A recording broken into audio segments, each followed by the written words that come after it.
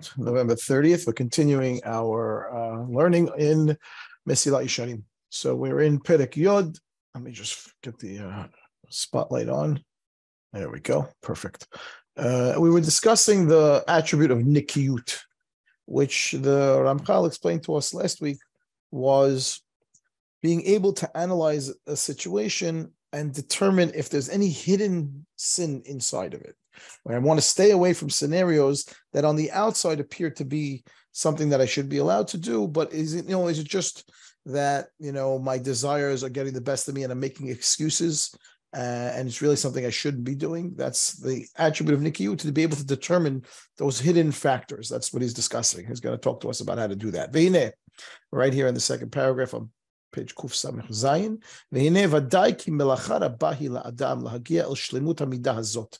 It's very difficult to reach this level where, I get these, let's call them X-ray vision glasses, where I can see through, a scenario and say, oh, maybe on the outside, this looks like it's something that's okay, but a little further inspection, and then I start to wonder. So to be able to do that, it's very difficult. If it's a sin that outright is a sin, it's very easy to stay away from that kind of a sin. When you're doing something wrong. The evil in that action is exposed. You can tell. However, it's much more difficult, right? The details required to inspect something and to be able to be objective enough to say that, this is really not something that should be doing when it's not so apparent. What was the problem? You want to do that action. You have a desire to do it, and you're sort of making excuses for yourself of why it's allowed. Those excuses will cover up the sin. Like he mentioned last week. It's similar to Masha Amru Zichronam Lebracha. The rabbis said, Adam dash be'akevav. Those are sins that people, they trample them on them with their heels. Meaning they're ones that you don't pay attention to. You're just walking and you don't see it and you stepped on it. Sovevot oto b'shatadin. Those are the ones that come back to bite you at the end. The ones that you didn't even look at. You didn't even think. When you do something wrong, right? In general, it's very easy, but it's much easier to make teshuvah because at least you sinned. And the assumption is you have some guilt and you feel bad about it. Because really, everyone really wants to. At the end of the day, everybody wants to do good, And when you did something wrong, it's more likely that you'll make teshuvah when you know that you did something wrong. But if you're not paying attention and you did something wrong, and not only that, you didn't, you think you did something good. So why would you ever make teshuvah for something like that? And therefore, he's telling you those are the ones that you step on. You don't even realize they're the ones that come back to bite you to end. Al derech zeh amru zichronam levracha. Similarly, this is the Gemara Baba Batra. Says Rubam begezel. Most people are suspected of gezel. Monetary laws, people business transactions, and they'll make excuses where they think they're entitled to the money, right? Mi otam ba'arayot. Some people will even make excuses about illicit relations. V'chulam, everybody be'avak lashon hara. Right?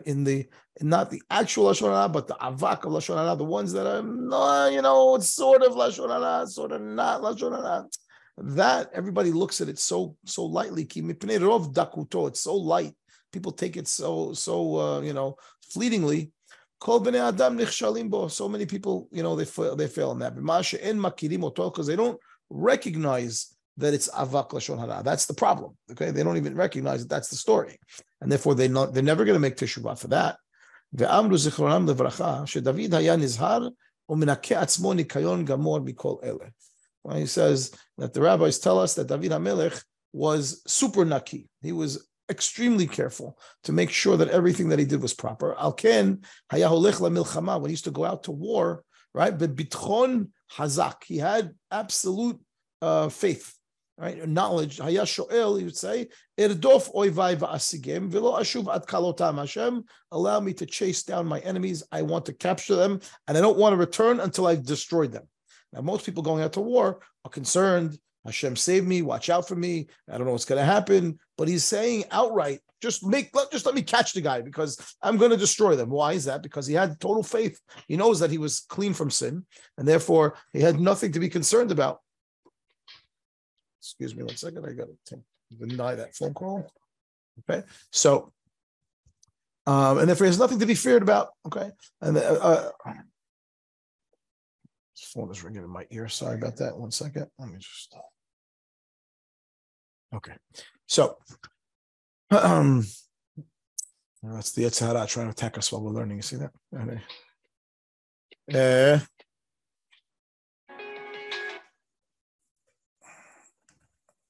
Okay, so where was I? Okay, so David HaMelech is going out to war, and he's absolutely he's absolutely certain that he's going to, to be victorious, and therefore he says, Hashem, just let me catch him. Mashelo sha'alu Yehoshaphat, Asa, Chizkiyahu, other kings, right? That when didn't ask that outright brazenly in front of Hashem, they were not as pure as David was. Vehu ma she'amar hu atzmo betoch devarav, that David himself writes, meaning in Tehillim, Yigmeleni Adonai kitzidki, Hashem pay me back based on my tzedek, on my justice. Kebor yadi yashivli, as clean as my hands are, that's what I want you to give me back, Hashem. Which means he's absolutely certain that he doesn't have a sin. And therefore he's talking, to Hashem in a manner where Hashem, I know I deserve to be saved. Vayashem Hashem li kitzidki kebor yadai leneged enav. Another pasuk similarly, Hashem will give me back my tzedakah, like the tzedakah that I do, the good things that I do. Hashem will give me back kebor yadai leneged enav, my clean hands in front of my eyes. Ve'u bor v'nikayon hazeh shezachanu. This bor yadav that he's talking about is the nikayon aspect that we're talking about. He would analyze everything to try to find out even a small issue of maybe there's something wrong, and he would stay away. Ve'az hazar ve'amar. He would say further after that, he says, Kibecha arutz gedud, I'm going to run right after the army. I'm going to challenge, run after my enemies. I'm going to capture them. Vehu atzmo amar od. David again, Mi ya'aleh behar Adonai, u'mi yakum bimkom kodshu. Who has the right to ascend the mountain of Hashem, and who can stand in his holy place? Nechib kapayim ubar levav. Someone with clean hands and a clean heart. Okay. However, it says, it sounds great, but it's really, really hard. Kiteva ha'adam halash. Our nature is weak. Vilibo nifte al nikla. It's very easy for us to be seduced, right? Umatir la'atzmo adevarim she'achol limtso bahem kedeh hata'a. And you will start to allow yourselves, you allow to yourself to be convinced by yourself that such and such action or whatever it is, statement or whatever is mutar, it's allowed. And you're actually confusing yourself or convincing yourself better. Uvadai, for sure, someone who reaches this level, if you've gotten up to this level where you're working on your nikiyut, you're already, way ahead of the pack. You've gotten to a high level. Okay, you've waged a tremendous battle and emerged victorious. I'm going to now give you the details, he says in the next chapter, of this midah of nikiyut, of being extra, extra analyzing in your actions. So he says like this: the details are many. Vehinam says, however, kol pratim shebechol hashasa mitzvot lo ta'aseh. Right? They're almost as many as all 365 mitzvot lo ta'aseh. Ki omnam inyan hamidah kvar amarti. Even though I gave you the essence of what this characteristic is, shehu liot naki mikol anfei ha'averot, to be totally pure from all branches of sin, right? No matter how hidden they are.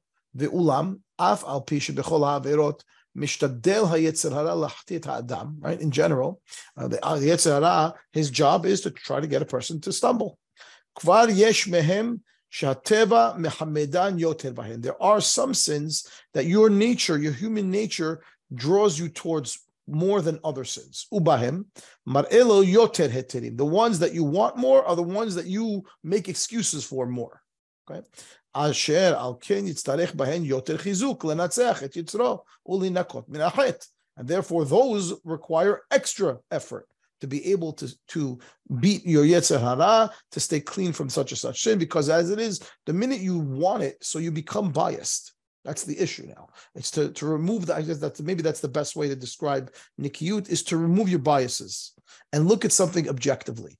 Because the minute you want something and you're desiring it now, so you've become blinded. You're trying to find a reason why it's allowed.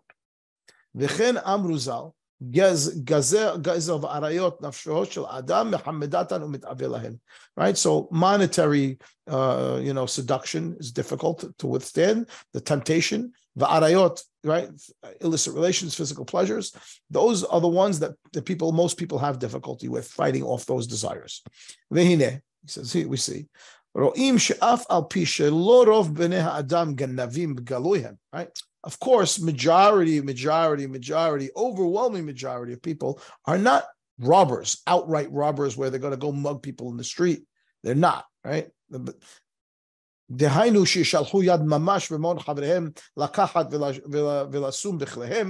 going to go put my hand in your pocket, and take your wallet and put it in my pocket, or go to your house and, take your whatever, I don't know, your candlesticks and walk out the door. I mean, most people are not doing that, right? Nevertheless, rubam to'amim ta'am geneva b'masa'am u'matanam. Most people actually do taste theft in their business transactions. How? B'ma she'yeru heter la'atzmam lehistaker ish behefsado shel havero. Right? Because that's what you allow yourself to profit from your friend's loss. V'yomru leharviach shani, because making money is different. I'm allowed to do this. I have an obligation to support myself. Ve'ulam, however, he says, we don't pay attention. Lavin harbe ne'emru begezel. There are many, many, many lo ta'asehs regarding theft. Lo tignovu, don't steal. Lo tigzol, difference between geneva and gezela. Geneva is when you try to do it hiding from someone, the person doesn't know about it. Gezel is when it's in his face outright. Lo ta'ashok, and that's don't cause suffering. Lo tikahashu, don't deny a claim against you and you know that it's true. Lo teshakiru ish bamito, don't lie. Your friend is asking you, right? And you better tell the truth. Lo tonu ishet achiv, not allowed to overcharge people. Lo tasig gvul re'echa, don't go into your direct competition with your friend. Right? Try to take away his business transactions. Hen kol ela chilukei dinim shebagezel. These are all subcategories of theft.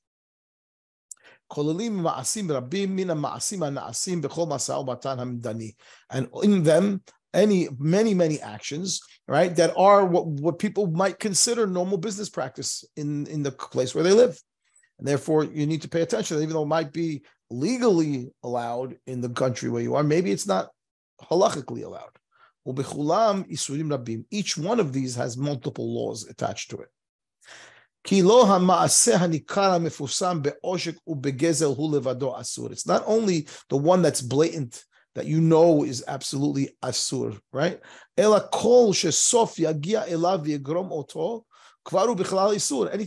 action that will end up, the result of that action will end up with you getting something that doesn't belong to you. That's part of the isur also. The rabbis tell us, Masechet Sanhedrin, that esh tre'ehu lo timeh. Okay, it says he didn't defile his friend's wife. The Gemara says that pasuk is referring to, believe it or not, shelo yorad le'umanut havero. He didn't go into competition with his friend, because of course he didn't sleep with his friend's wife. I mean, minority. Most people don't do that, right? But what it meant, the Gemara says over there, it's talking about someone being righteous. It's talking about he did not go and try to, take business away from his friend. Rabbi Yehuda, right? His opinion was in the Gemara, it's Machloket Rav Huna, Rav Yehuda. It says over there, right? We learned this Gemara because we were talking in the business halakha class about competition, and there's a machloket over there between Rav Huna and Rav Yehuda. Am I allowed to distribute candy to the children if I'm the grocer? Right? Can I give them candy for free? And Rav Yehuda says no. You're not allowed to do that. Because why? Because then all the children are going to come to your store and they're not going to want to go to the other store. And then when they grow up, they're going to come to your store. They're not going to go to the other store. So you train them to come to you. It's called Yored La'amanut Chavero. Rav Yehuda says it's Asur. Chachamim disagree with Rav Yehuda. Velo hetiru Chachamim over there And they say it's allowed. Why? מפני שגם חברו יכול לעשות כן. Okay, your friend can also do them. The other storekeeper can do that. The Gemara actually says, okay, well, you're going to give whatever it is of pistachios and almonds, so I'll give walnuts, and you can give walnuts and whatever, I don't know, grapes, whatever you want. Just like I can do it, you can do it. And therefore, I should be allowed because you don't want to, I can't. That's the only reason. That's the svara for Chachamim. According to the Yehuda, you're not allowed because you're training the kids. And Chachamim counter back, let him do it also. And therefore, the halacha is like Chachamim, it's allowed based on this logic. But by Rabbi Yehuda, it was asur. He's making the point from Rabbi Yehuda. What do you see? Kashe gezel hediot mi gezel gavoah. He says furthermore, Amru zichronam lebracha. The rabbis tell us that stealing from a regular person, your friend, your fellow, is more strict, right? Greater punishment than stealing from Hashem. Why? Shezeh hekdim het la me'ilah. Because when it comes to stealing from a regular person versus stealing from Hashem, the pasuk that says stealing from a regular person, I'll bring you the two pasukim in a minute, says the word sin before, earlier in the pasuk than when you're stealing from Hashem. So when you steal from Hashem, the word sin is later in the pasuk. So we look down over here, he brings the two pasukim for us here, right here. He says like this: Shazei gdim hachet la me'ilah peresh lashbam. Gezel hejot, the pasuk about stealing from your friend, higdim bo het la me'ilah. The word sin is before the word me'ilah, which is you took something that wasn't yours. Tichtiv nefesh ki teheta. There's the word chet, a person, a nefesh, a soul that sins. Uma'ala ma'al, it did something it wasn't supposed to do. Now that's the pasuk regarding your friend, because it says ki haish ba'amito, I denied a claim my friend made. Bepikadon ubitsumet yad, he gave me something to watch. I told him I don't have it. I denied he ever gave it to me, or he gave me a loan, or I stole something from him and I denied it. Right?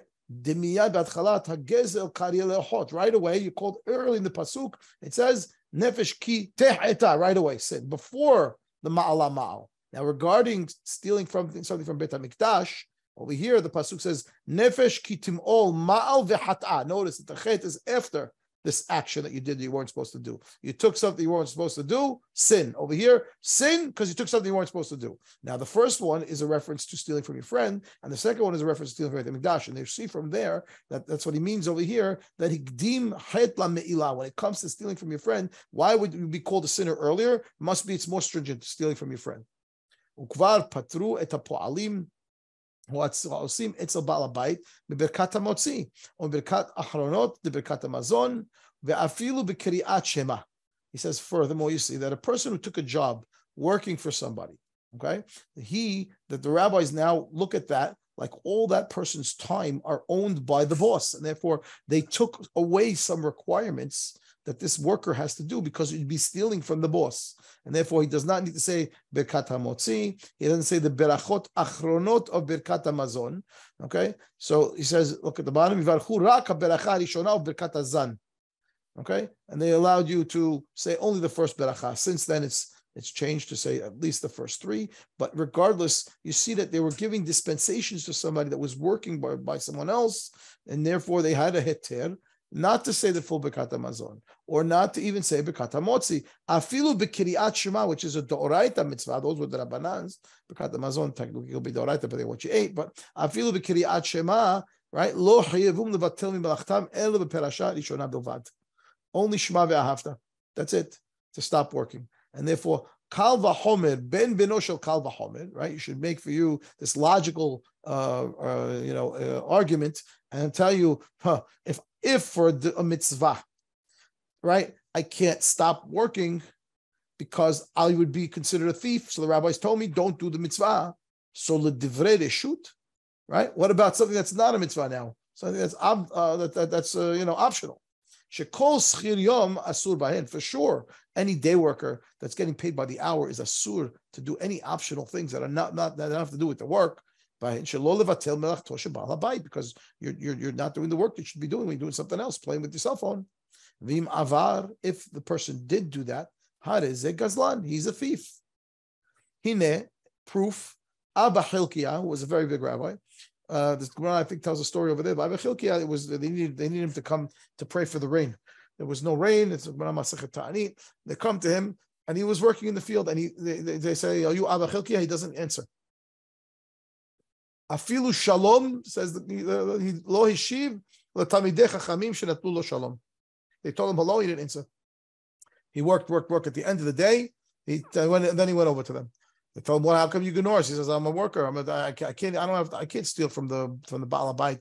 Have time to talk to you guys. You have to wait till I was done." So they waited for him. Why shelo levatel mi melechet re'ehu? You can't, cancel or not do the work that he's getting paid for.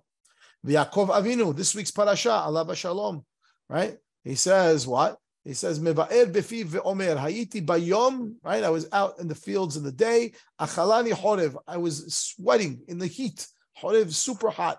Right, it was in the midbar in the daytime, boiling heat. He's watching the sheep. Ve'kerach ba'layla, it's the desert and freezing at night.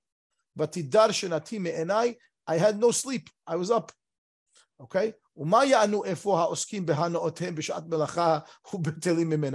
is somebody who's now hired to do a job and is sitting around doing nothing, right? How is he going to answer back? That you're going to do what you want based on your own desires when you're really supposed to be working? Bottom line, he says again, this is one of those things where, again, he's bringing this as an example of nikiyut, right? Because it's really gezel, but you're heter for yourself. You're saying, oh, really? What's the big deal? I think the boss cares if I check my the score in the game for 1 second, right? Yeah, he wouldn't say hello, right? Person who is hired out by his friend for whatever purpose, all his hours mechurot lo hen liyomo. Right? That time belongs to the other person that you've taken the job from.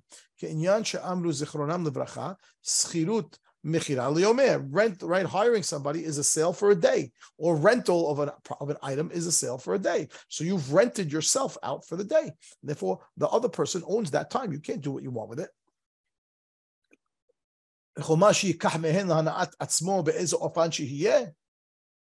And that which you take for yourself, any benefit for yourself during that time, it's total theft.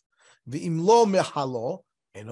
the owner, right, doesn't allow for that to happen. Now, let's say now we're in the middle of lunch, you're in the office. So what, you're stealing time? Well, you do get lunch, right? Hopefully this is the lunch break, and you're using the time of your lunch break to sit at your desk and learn something which you're allowed to do because the owner is mohel. He forgives that time. It's part of the package. He understands when he hires you that you're not working, right, without a lunch in between. שכבר אמרו רבותינו זיכרונם לברכה, עבירות שבין אדם לחברו, and Yom Kippurim mechaper ad shiratzet chavero. We know that. We've learned that many times, that Yom Kippur is only going to forgive sins between a person and Hashem without going to ask forgiveness from your friend. Yom Kippur is not going to forgive. And therefore, the boss, if he's not asked to be mohel any hours that you were supposed to be working and you didn't, so then that's gezel. The odd. Further, says, forget about checking the score in the game. I went to give tzedakah, right?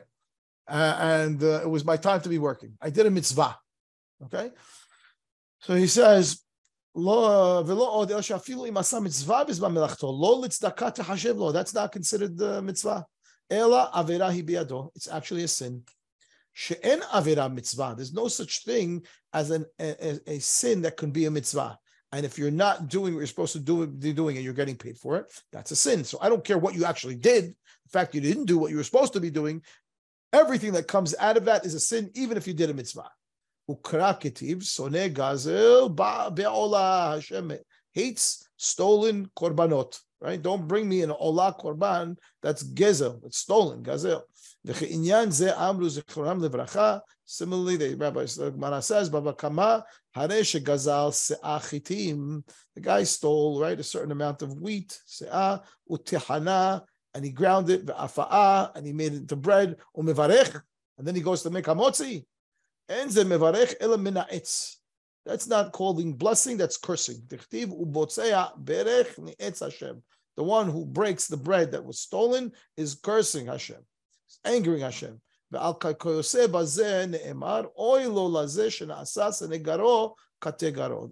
to this person that what's normally his defense angel is actually his prosecutor. The mitzvah, which is there to defend you, is actually coming now to prosecute you because you shouldn't have done the mitzvah, because when you did the mitzvah, you did it through a sin. Right? The rabbis tell us the bracha be'inyan lulav agazul, similar to stealing the lulav and trying to be yotzeh the mitzvah of lulav on Sukkot with the stolen lulav. V'hadin noten, he said it makes sense. Ki arei gezel chayfetz gazal. He stole an object, right? V'gezel zman gazel, right? Stealing an object is theft. Stealing time from your boss is also theft.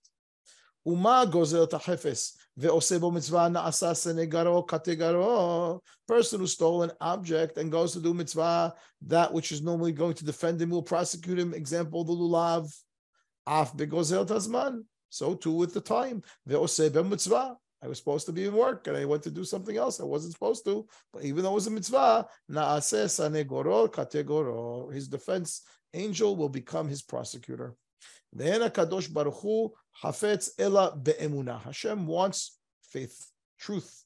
V'chen hu omer emunim notzer Hashem. Hashem, right, is creating those that are faithful. Ve'omer pitchu sha'arim ve'avo goy sadik shomer emunim. Open up the gates, let the nation come through. Who are they? Who's this nation that we want? The sadik that is shomer emunim. He's trustworthy. Ve'omer enai be'ne'emane eretz. My eyes are on those that are ne'eman, they're trustworthy. Lashevet imadi, to sit with me, says Hashem. Ve'omer enecha halo le'emunah. Your eyes should be up always towards those, right, that are faithful. Meaning Hashem should look at those people. Ve'af Iyov hi'id al atzmo. Iyov himself testified about himself. Ve'amar im tite ashurai minni haderech ve'achar enai halach libi ubechapai davak me'um. He says, I stayed on the straight and narrow path. I never veered off the road. My eyes were in front of me, and my hands have nothing stuck to them that don't belong there. Ve'habet yofi hamashal hazeh. He says, listen how beautiful this mashal, this example that Iyov used in his pasuk to say that he was straightforward, honest person. He says, Kidima hagazel, the stolen object that it was referred to in the pasuk. What do you say? Habilti nigle, right? It's not unknown. B'davara mitdabek biyad ha'adam. Something like that got stuck to your hand. Not that he took it; it just got stuck. I didn't go to steal this object, right? Nevertheless, it got stuck. I was walking, I touched something, I didn't realize it stuck to my finger. Sof biadohu. At the end of the day, it's still in your hand. So too, this attribute we're talking about, right? You're not going to go out in the street and mug somebody, right? It's still very difficult to have totally clean hands when it comes to monetary law of theft, because again, you're making excuses in the workplace of why you could keep that money, or why you could overcharge, or why you deserve a bigger discount when you don't, or whatever it is that you're going to to make excuses for yourself, and then you say, well, okay, since it was allowed, so then it's not a problem, and then you never make teshuvah, and that's the one that's stuck in your hand. He says the real problem over here is that your desires, the lev, we call about your desires, right, are controlling your eyes. Right, that it doesn't let your mind, your heart doesn't allow your eyes to say that this belongs to somebody else. Your eyes, moshchim et alev. You see something, and then your heart wants levakesh teterim, right? Your eyes see, and then your heart starts to make excuses. That